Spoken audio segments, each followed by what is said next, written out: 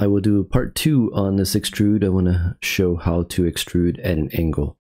So let's delete this extrude. So just click on that and hit delete. So we still have our sketch. Okay. And now what we want to do is let's show front view. So I want to create a line and I want to add that angle to that line right there. So let me click on sketch. I'm going to click on front view here. So it makes it normal. Then we're going to click line. We're going to click on this point right here. And we're going to create a line. So we can hit L to get out of this. And now we get to click L one more time or go over here to line. Go straight up and L to get out of that.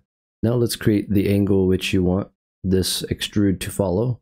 So let's do dimension here. Click here. Click here. Let's say it's at a 20 degree. All right. And now we can finish the sketch. So now we're going to do an extrude.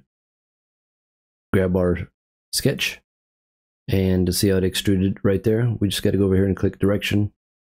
And now we choose the extrude direction. We can choose that angle right there.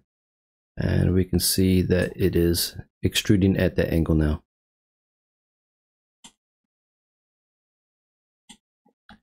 Thanks for watching.